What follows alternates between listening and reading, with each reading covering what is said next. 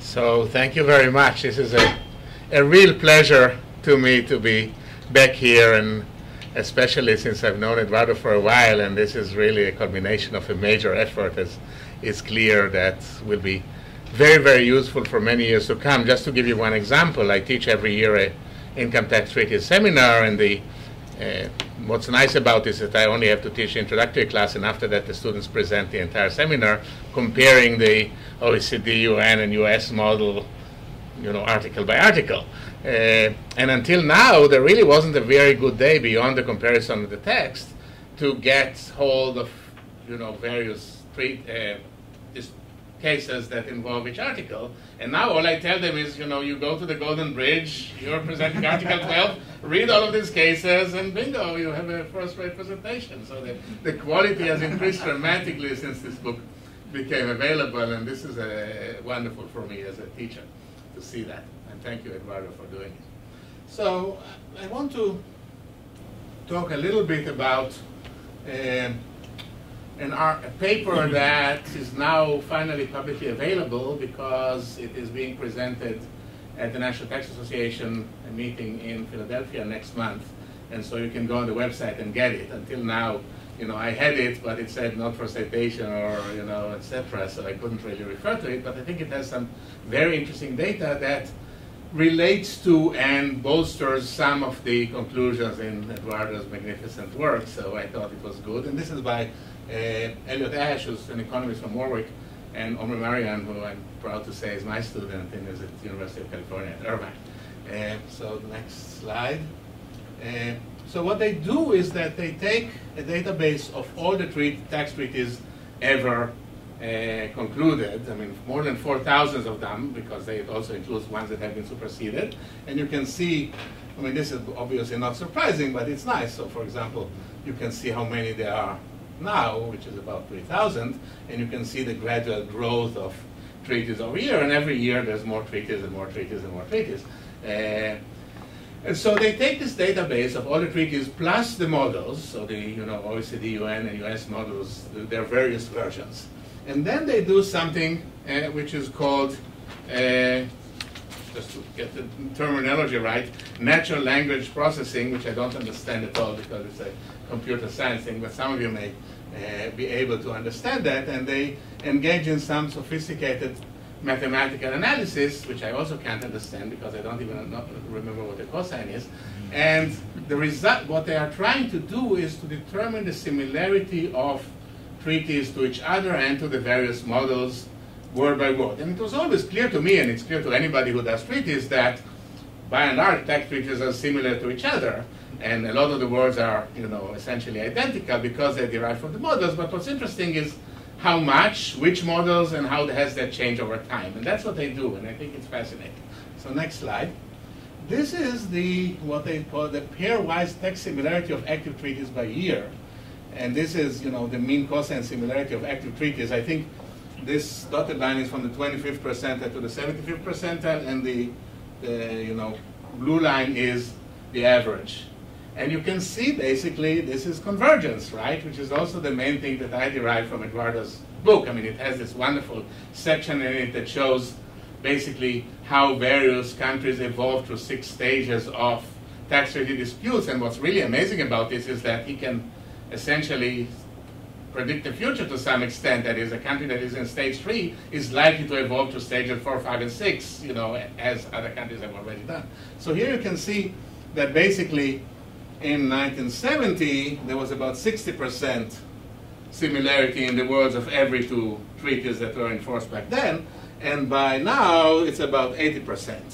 So this is, if talking about the international tax regime, I mean, that's exactly what Eduardo and I are talking about. I mean, you can see, and as we'll see in a moment, this is primarily due to the increasing influence of the OECD model. Sophie, this is basically for you. So next slide. Okay, so this is the most interesting slide, and it shows the similarity to the 3 models. So what you can see Obviously, I mean, the OECD model is the oldest because it starts in 1963, and then comes the UN model in 1980, and the first US model in 1981. And so for each year, you can see the similarities of all the treaties in the database, and all the treaties that were in force in that year, to the various models. And you know, you can see some interesting developments, and we'll come back to a moment. But for example, let's just look at the US model, the green line, which is the easiest to interpret, because there, of course, it's only one country that we're talking about, and the US has introduced, in recent decades, there has been a new US model predictably every 10 years. So there was one in 96, and then one in 2006, and the last one is from 2016. Of course, every time that a new model is introduced, you can see the line going down sharply, because the old treaties do not reflect the new model. The new model has different language than, and you can see the impact of the new model, that the new treaties now, you know, are more similar. The new treaties will not be similar to the old treaties, because the new treaties are on the new model and the old treaties are on the old model. So gradually you can see how this evolves. And this big jump, I think, is the OECD model from 1977, something like that. And this is the UN model, and you can see how they gradually converge with each other. And what you can also see clearly is that, except for the very last few years, which I will get back to, the OECD model is dominant. That is, the OECD model is the one that most treaties resemble to. And also, you can see, which is obvious to anybody who reads them over time, the gradual convergence of the UN model towards the OECD model, which is something that Eduardo has emphasized in his work. Next slide.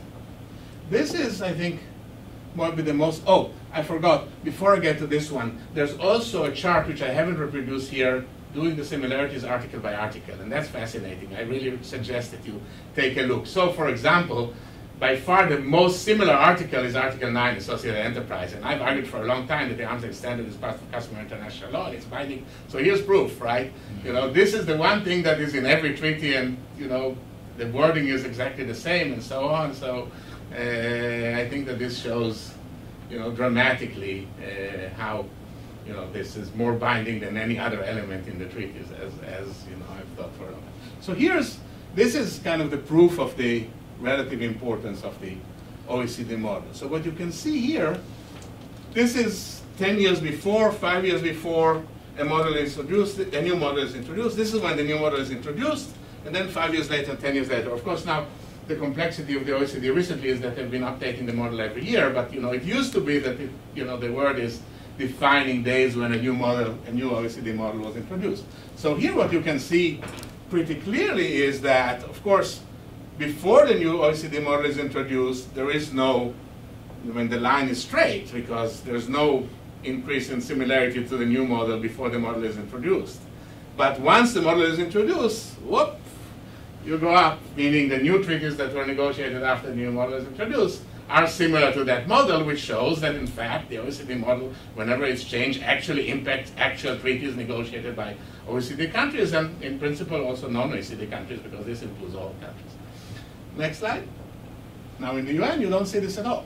There's no slope in the line. This is when a new UN model is introduced. You know, you could maybe argue that the UN model is kind of a lagging indicator in the sense that you can see some little slope in the line here, in the sense that various countries introduce elements in the new model before the model is introduced. But there's basically no indication of an impact of the model after it's introduced. The line is completely straight.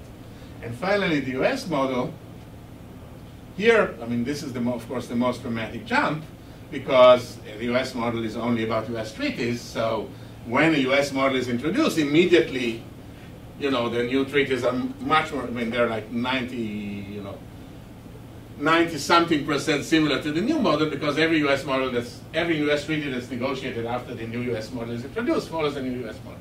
But what's also interesting is that this line actually slopes, and that means, and I know this from working with US treaties, what the US tends to do is it introduces new elements in the actual treaties before they put them in the model.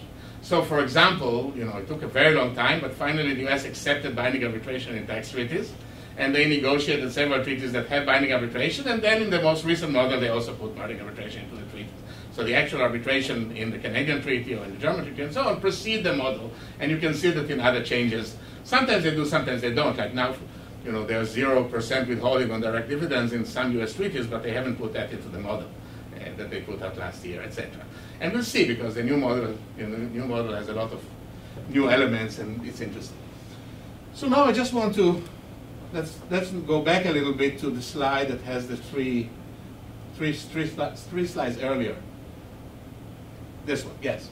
So now I just want to speculate a little bit, and here I don't know, and they don't really talk much about this in the paper. But I'm interested in this phenomenon that in really recent years, so around 2010, the impact of the OECD model goes down, and the UN model actually overtakes it a little bit, which is somewhat inconsistent with, the notion that the global platform, that the OECD model is dominant. So I wonder why that is. So one explanation that actually is mentioned in the paper is that countries have been verging more towards source taxation and less towards residence taxation. Of course, the UN model is more favorable to source taxation than the OECD model, so that's that. I don't quite see that as a persuasive explanation. I think there's something else going on, and I think what's been happening is that in the last, pre-BEPS, because of course this all ends, like Eduardo's book, it ends with BEPS. BEPS and the MLI, which we will hear about, is a new world. But in the last 10 years or so before BEPS, there was, I think, a tendency to make significant changes in the OECD, and by the way, also in the US model, that were not made in the UN model. So I'm thinking about the deletion of Article 14, and the introduction of changes in Article 7 and Article 5, and the authorized OECD approach, and the treatment of branches as if they were subsidiaries, and the application of the arm's length model to branches, and the deletion of 7.4, which is the allowance of formulary apportionment methods, etc., etc. So none of these changes were made in the UN model, and I think, on one of these I've actually done the research. So 7.4, because I care about formulary apportionment notoriously, I looked at actual treaties, and there are way more than 100 treaties that still have 7.4 by OECD countries with other OECD countries. So there's been resistance, basically. And I think that this is what explains, because it's just that the UN model is more conservative, and countries wanted to keep that in a way, and so they didn't adopt these new changes. I don't know, Sophie may have some interesting observations about this. So finally, I just want to talk a little bit about the future, like John did. And I'm worried a little bit about the future, and let me say a couple of things about that, in terms of both Eduardo's book project and this kind of thinking. So one issue is, obviously, and we'll hear about this, but the MLI, the multilateral instrument, has indeed been signed by a lot of countries, unfortunately not the US from my perspective, but many other countries. But it gives countries famously and correctly, but notoriously, a lot of flexibility. So other than the minimum standards, on almost everything else, you get a lot of choices to make. And I think the result will be, at least initially, that we will see this trend of convergence in the treaties stop, and there will be much more divergence, at least for the next decade or so, until things settle down. And that worries me a little bit, because I care about the international tax regime, and I care about coherence and so on, and I worry that there will be less coherence. The other thing that worries me, that was already mentioned, of course, by John, is MLI famously has arbitration in it, and we will hear about that in a moment, and in particular it has the option of having so-called baseball arbitration, as we call it in the US, which means basically that the arbitrators get to choose between positions that are given to them by the parties, and they just choose one or the other, and they don't have to give reasons.